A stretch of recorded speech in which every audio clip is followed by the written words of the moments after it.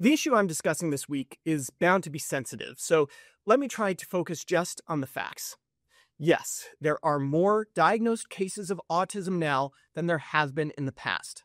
The Secretary of Health and Human Services, Robert F. Kennedy Jr., cites that fact and suggests this implies the existence of an environmental cause of autism, as of yet unidentified, that, through careful research, can be identified, perhaps as early as September.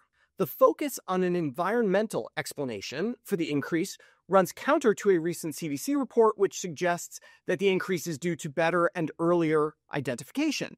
The CDC is part of HHS, by the way. RFK Jr. referred to that line of evidence as a canard, a useful excuse to protect entrenched interests that are actually the culprits. And although I think we know what entrenched interests he may be referring to, I'll give him credit that his public statements keep an open mind about what environmental factors might be at play. I thought, therefore, that it might be a good time to look at what we already know about environmental versus genetic triggers for autism in order to set expectations on what an HHS-sponsored investigation may be able to find. In other words, let's look at the data. Autism, genes versus environment.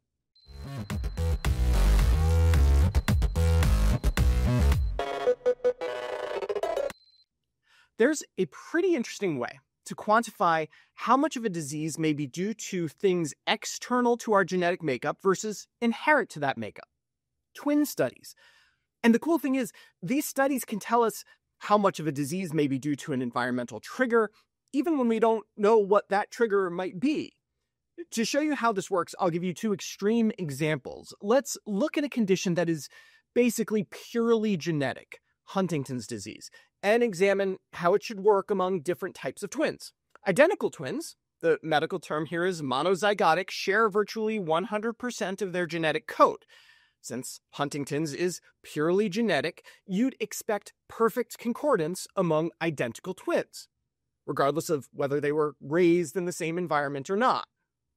There's actually a few case reports of identical twins raised apart, a rare occurrence, where both developed Huntington's disease, as expected.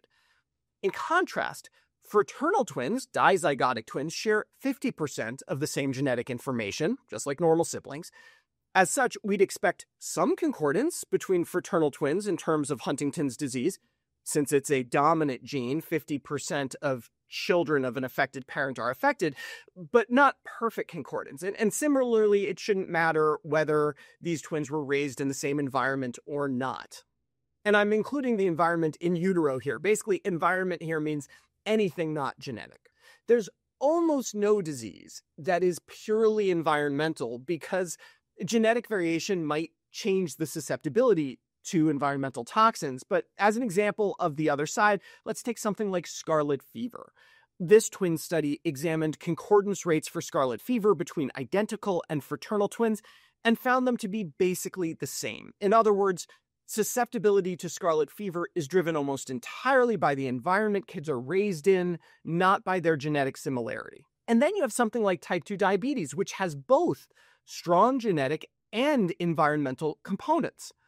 Twin studies show a higher degree of concordance among identical twins than fraternal twins, but data from twins raised apart suggests a substantial environmental component.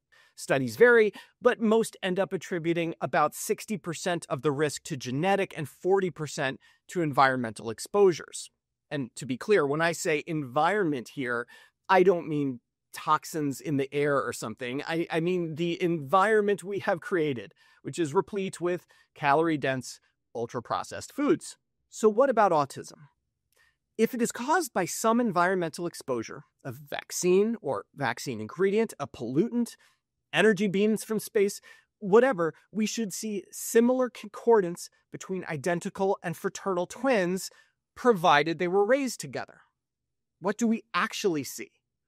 Well, concordance rates among identical twins range from 60 to 90%, and for fraternal twins, about 3 to 30%. That's a strong genetic signal. There are quite a few studies out there that dig in even deeper, but this one in JAMA is pretty solid since it comes from Sweden, where, as I've mentioned multiple times before, healthcare is universal, and so are electronic medical records.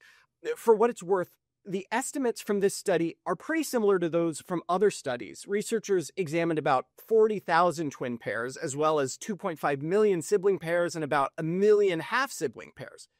The data suggested that 83% of autism diagnoses could be attributed to genetics, based on a high degree of concordance between identical twins versus fraternal twins. About 4% could be attributed to what are called shared environmental factors. These are things that siblings are both exposed to. For fraternal twins, that includes everything from the womb on up until they leave the nest, so to speak.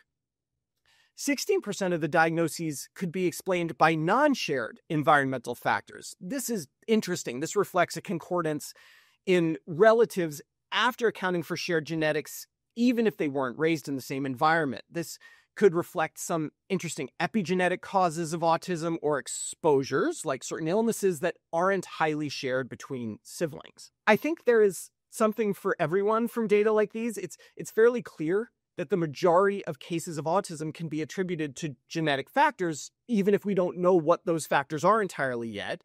That does support the hypothesis that the observed increase in cases is due to more or better diagnosis. We just missed these kids in the past, or diagnosed them with some other thing, or forced them to pass, or whatever. But ASD is not Huntington's disease. There clearly are environmental factors at play as well. Not every pair of identical twins is concordant for autism, even if 90% are.